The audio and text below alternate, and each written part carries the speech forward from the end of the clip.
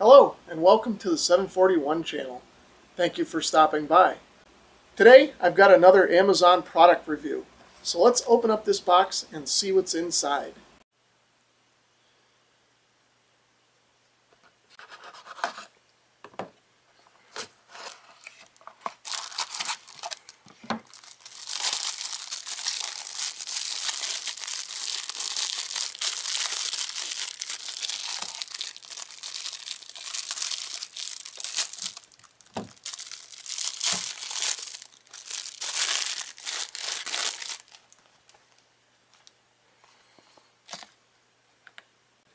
The product we're going to take a look at today is the Kemimoto Magnetic cell phone holder for your motorcycle.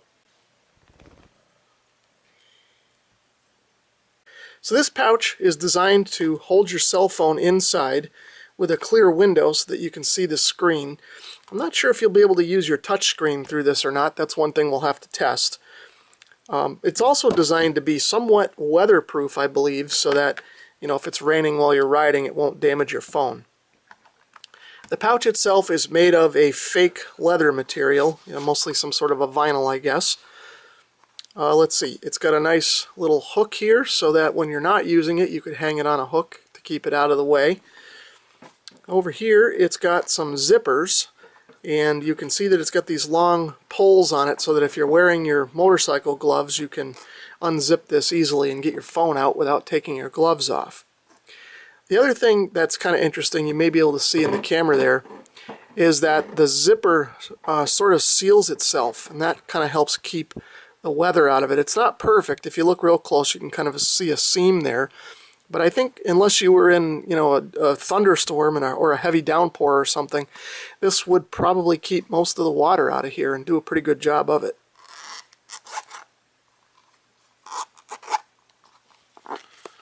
So if we open it up inside, you can see there's a couple of foam pads here to kind of cushion the phone, and those would stay sort of in the bottom and cover up these magnets here. You can see there are 4 of them there.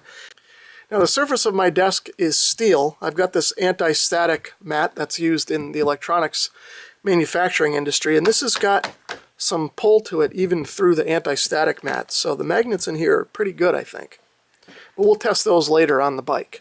So to put the cell phone in the pouch, just open up the Velcro straps over on this side, and we slide it down in here, and then we'll put the straps back on to hold it in place, and then we can zip it back up, I guess.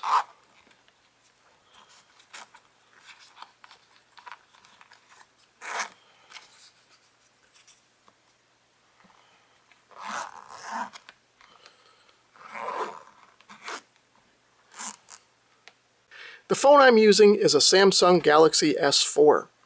I'm recording this video in October of 2017, and this phone is close to 3 years old now. In fact, the model itself is probably closer to 4 years old. I got this as a leftover. Anyway, you can see it fits in here pretty well. It's a little bit thick. You can see it's protruding a little bit here, but that's mostly because I have an OtterBox case on here that kind of raises up around the phone and kind of increases the thickness. Now I kind of like it because it keeps it secure in there and it doesn't move around. But if you didn't like this thickness, or if your phone is even a little bit thicker for some reason, you could take out one of those foam pieces that's in there to kind of give yourself a little bit more room. The maximum dimension of phone that you can put in this case is listed in the description below. So if you have a bigger phone, you'll want to check and make sure that it's going to fit in this case if you're considering purchasing one of these. Let's check and see if we can use the touch screen through the plastic face. So that works a little bit better than I thought it might. So one thing that I think will be useful for me, now that I know that this works really good, is I'll be able to use Google Maps and use the navigate function to find my way around the back roads that I tend to ride on. Alright, so let's go put this to the real test and try it out on a motorcycle. Let's take a look at the cell phone holder on my 2001 Kawasaki ZR7S. You can see I've got it up here on the forward part of the tank because that is the flattest part, and more of the magnets will make contact up there than they do anywhere else on the tank. It feels reasonably secure here. It's not, stuck like glue. You can, move it around fairly easily, but I think under normal riding conditions it'll stay right there and it won't move around, and it's in a nice visible position. Now if I bring it back here and put it on this part of the tank, the way my tank is curved, I can't get it to sit flat. So it only holds with maybe 2 or maybe 4 magnets at the most, but it kind of flops back and forth, and I think it could easily get knocked off there. There just isn't enough flat surface to kind of hold it in place. So that probably wouldn't be a good spot for it. If I move it further up, we've got the same issue, and of course right here on the gas cap, this is all aluminum, so it's not really going to hold to anything up there. Now I suppose I could move it over here to the side. There's enough flat surface on this part of the tank, and I think it would stay on there fairly well.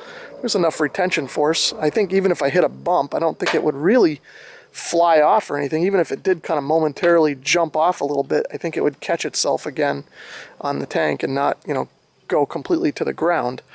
But I don't know if I'd completely trust it there or not. I guess I'd have to do a couple of test rides and see how it does over there.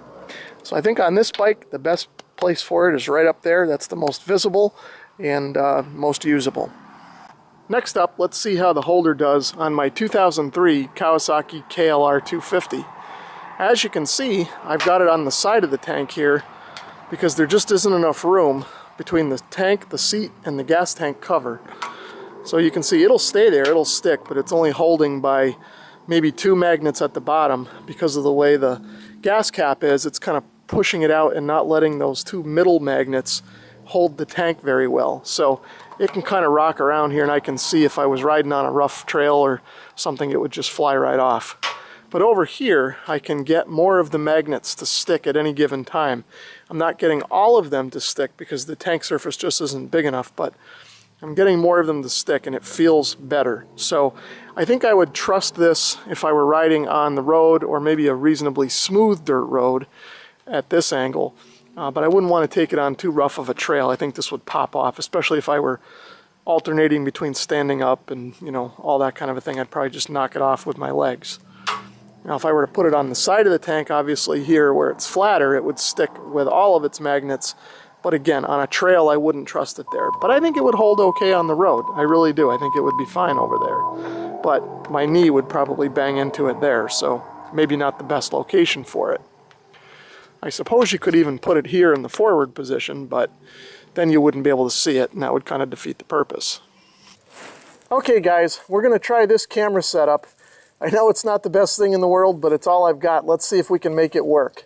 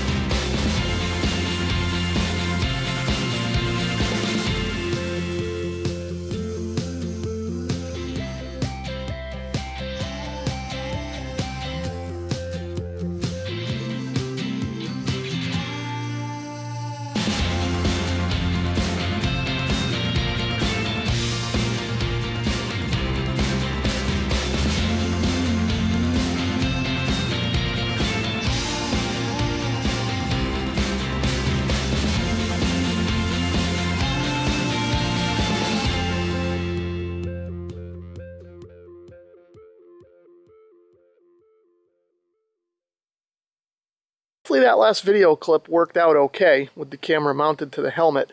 I took a short ride down to the local racetrack that has sort of a roughly paved parking lot. There's a lot of bumps and things in there, probably equivalent to about the roughest road that I'd ever ride this bike on. And this thing stayed rock steady right where it was mounted through the whole parking lot. Now, I wasn't going very fast, maybe 25 miles an hour at the most, but it seemed to do okay. Now, my only complaint with this whole thing is that because of the angle that this sits on my particular bike, it's pitched forward a little bit compared to where my seating position is. It's not horizontal or tipped back toward me like that. So because it's sort of away from me, there's a bit of a glare on it, and it makes it hard to see the screen. Now, even if there wasn't a glare, I think in full sunlight I'd still have a hard time seeing the screen just because of the nature of my phone. It doesn't have the brightest display in the world. So either way, I think even if I had to pull over to kind of look at the phone and check the map, this is a lot more convenient to have it here on the tank in front of me rather than to, stop, get off the bike, take it out of my pocket or out of under the seat or my tank bag or something like that. It's nice to just have it here so I don't even have to get off the bike to look at it. So that's going to wrap up my review of the Kemimoto Magnetic cell phone holder for motorcycles. If you're interested in purchasing one of these, you can find a link to the Amazon product page in the description below. If you enjoyed this video, please give it a thumbs up. And if you'd like to leave a comment or subscribe, feel free to do that as well. Thanks for watching.